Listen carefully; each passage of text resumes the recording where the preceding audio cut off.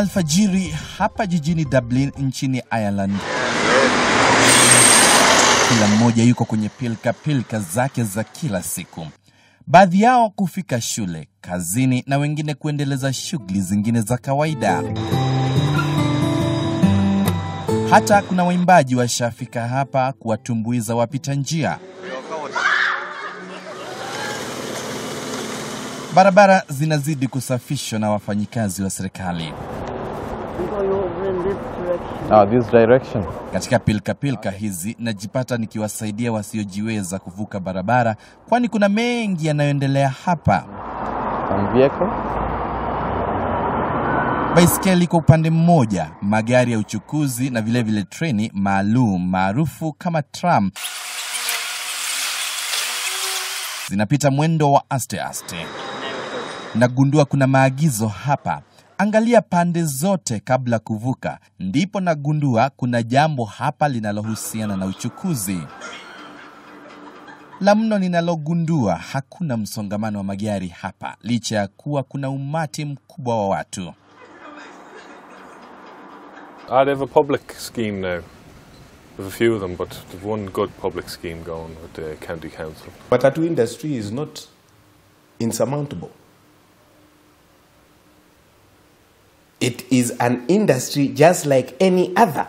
Barabara hapa zimekarabatiwa vyema, lakini linalovutia zaidi ni katikati mwa barabara hizi kuna reli iliyojengwa hapa. Reli hii inatumika na treni hizi.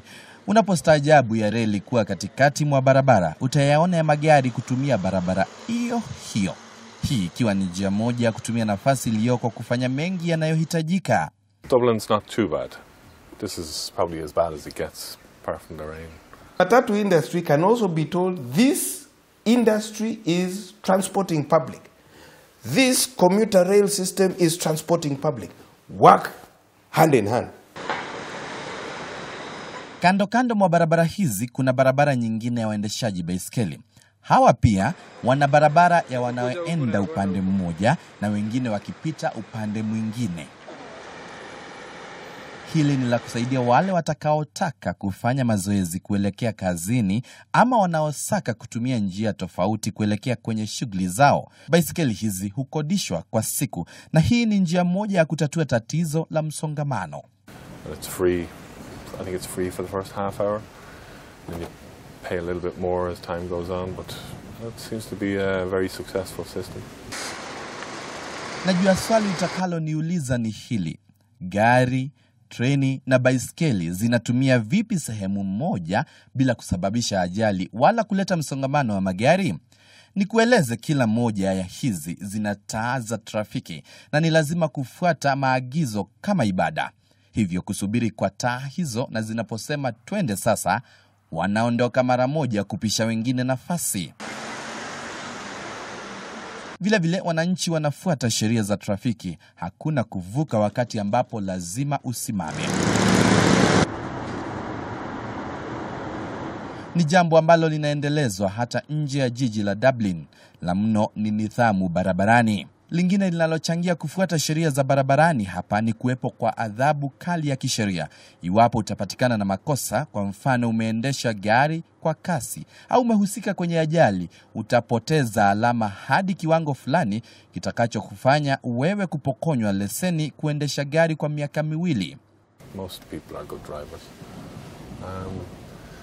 I suppose to get fines, it's relatively hefty fines now if you are caught doing something. Haya basi, turejee nchini. Hali ndio hii. Msongamano wa magari kila kona ya jiji. Wakenya wakijipata pabaya iwapo umechelewa kuelekea eneo fulani. Inayotumika hapa mjini Dublin katika nchi ya Ireland, iwapo itatekelezwa nchini Kenya na haswa jiji la Nairobi, huenda ikatatua tatizo la msongamano wa magari ambao umekuwa kero kuu kwa wakazi. Daniel Kariuki, K24, Dublin, nchini Ireland.